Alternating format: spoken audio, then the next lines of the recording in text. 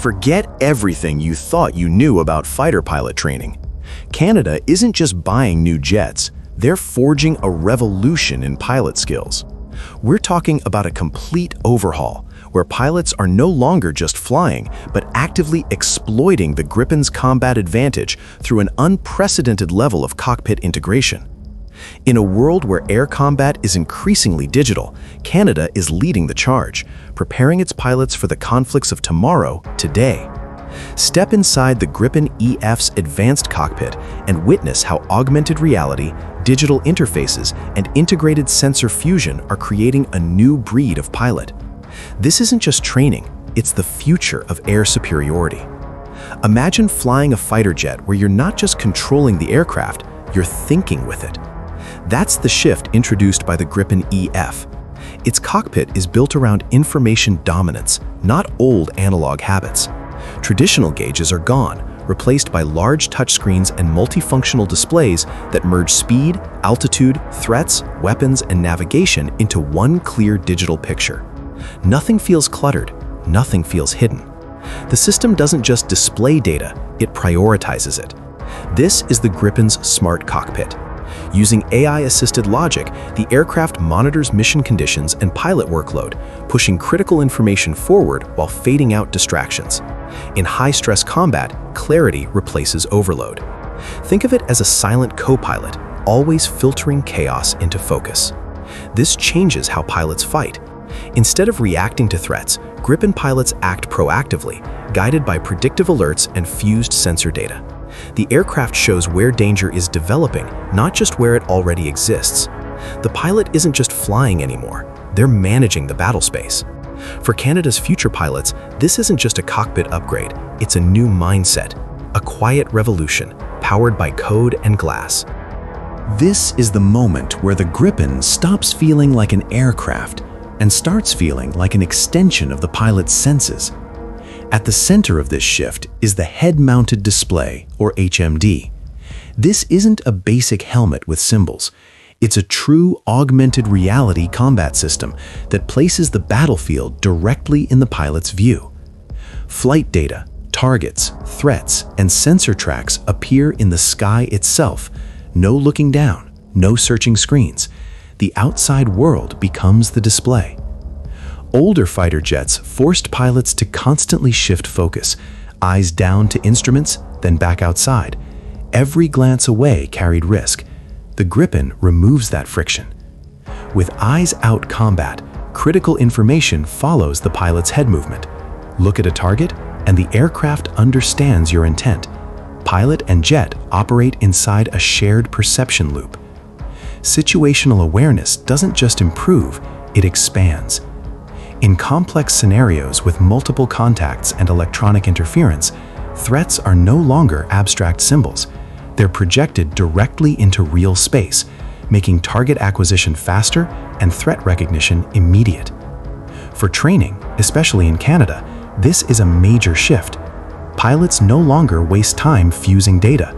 The aircraft does that work, allowing pilots to focus on judgment and tactics. Once pilots adapt to this augmented vision, there's no going back. This isn't science fiction.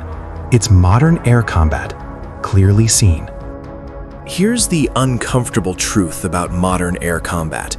The pilot who sees first doesn't just win, they control the fight. And this is where the Gripen EF quietly becomes far more dangerous than it looks on paper. At the heart of that danger is sensor fusion, a concept that sounds technical, but in practice feels almost unfair. The Gripen isn't relying on a single sensor to understand the battle space. It pulls data simultaneously from its ASA radar, infrared search and track (IRST) system, and a highly sophisticated electronic warfare suite. Each of these sensors sees the world differently. Radar detects range and movement. IRST sees heat signatures. EW systems listen, classify, and locate emissions. Individually, they provide fragments. Together, they form certainty. The Gripen's onboard systems automatically fuse these inputs into a single, unified tactical picture.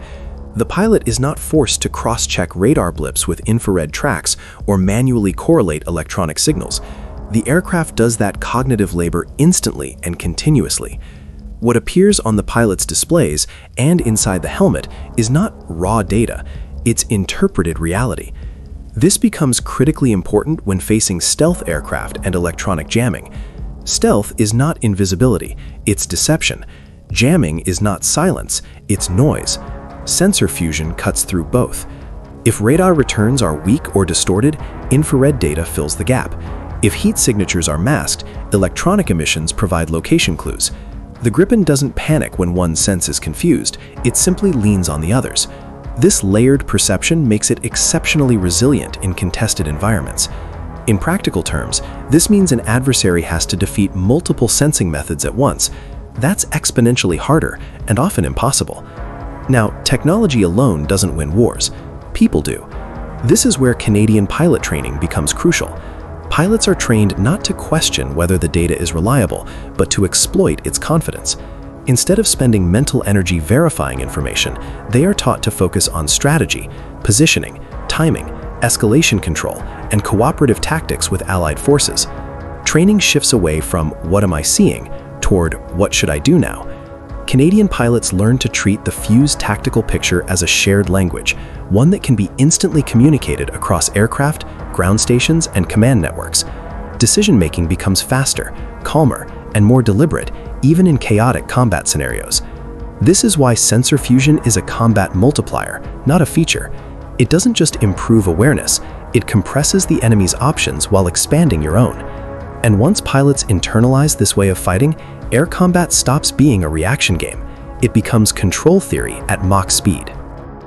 Here's the part most people underestimate. You can buy the most advanced fighter jet in the world, but if you train pilots the old way, you've already lost half the advantage. Canada seems to understand this very clearly. Gripen pilot training doesn't begin in the sky anymore. It begins inside next-generation simulation facilities that go far beyond traditional flight simulators. These aren't just replicas of cockpit controls or basic flight physics.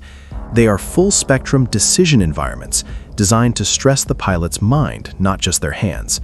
Every switch, display, and system behaves exactly as it would in the real aircraft. But more importantly, the context is real. Airspace congestion, rules of engagement, electronic interference, multi-domain coordination. The pilot is trained to think inside complexity from day one. Then comes the leap that truly changes everything: immersive virtual reality. These VR environments don't just simulate combat, they recreate uncertainty. Weather shifts unexpectedly. Sensors fail partially, not completely. Friendly and hostile forces overlap. Information arrives incomplete or deliberately misleading. Pilots are forced to operate inside ambiguity, exactly like real combat. This is not muscle memory training. This is judgment conditioning. But the most disruptive element is what Canada puts inside these simulations: advanced AI-driven adversaries. These are not scripted enemies flying predictable patterns. These AI systems learn, adapt, and exploit pilot behavior. If a pilot develops a habit, the AI notices. If a tactic works once, the AI counters it the next time. The result is a training environment that refuses to be mastered. This is known as human-in-the-loop training. The pilot is never passively observing. Every decision shapes the scenario in real time. Every mistake has consequences. Every success creates new pressure. Pilots are pushed to their cognitive limits, intentionally. Why? Because real combat does not forgive overload. Canada's training philosophy accepts discomfort early to prevent catastrophe later. Stress is not avoided, it is engineered. Over time, pilots stop relying on checklists and start relying on adaptive reasoning. They learn when to trust automation and when to override it. They learn how to fight while systems degrade, teammates fall back, or data becomes unreliable. This is where Gripen pilots are truly made, not in the aircraft, but in the moments when the simulation feels uncomfortably real. And by the time they reach the actual cockpit, something critical has already happened. The chaos feels familiar. This is where everything comes together. The Gripen EF isn't preparing Canadian pilots for the next air battle. It's preparing them for a new type of war. Modern air combat no longer exists in isolation. It's multi-domain by default: air, land, sea, cyber, and space, all feeding into the same decision loop. Canada's advanced Gripen training pipeline is built precisely for this reality. Pilots are trained to operate as nodes inside a larger network, not as lone warriors chasing targets. They learn how air power supports naval operations, how electronic warfare shapes ground maneuvering, and how data superiority can neutralize kinetic force before weapons are even fired. The cockpit becomes a command center, not just a control room. This demands a fundamentally different skill set. The modern fighter pilot is no longer defined by stick and rudder mastery alone. Those skills still matter, but they are no longer the differentiator. Today's Gripen pilot must be an information manager, capable of filtering fused sensor data, prioritizing threats, coordinating with allies, and making time-critical decisions under extreme pressure. In effect, the pilot becomes a tactical orchestrator, directing systems, assets, and information flows rather than reacting to them. Judgment, adaptability, and systems thinking now sit at the top of the skill hierarchy. Canada's training philosophy reflects this shift. It doesn't attempt to simplify the battlefield for pilots. It trains them to dominate complexity. Automation is embraced, but never blindly. Pilots are taught where automation excels and where human intuition remains irreplaceable. The strategic implications of this approach are significant. By investing in the Gripen EF alongside revolutionary training methodologies, Canada isn't just acquiring a fighter jet, it's building a future-ready air force, one that can adapt faster than adversaries, integrate seamlessly with allies, and operate effectively in contested, data-saturated environments. This kind of investment signals intent. It says that Canada understands modern deterrence is no longer about numbers alone. It's about decision superiority, the ability to observe, orient, decide, and act faster and more accurately than anyone else in the sky. And in that equation, the Gripen isn't just an aircraft, it's a philosophy. A philosophy where technology empowers humans, training sharpens judgment, and air combat becomes less about brute force and more about control. That is the future Canada is preparing for.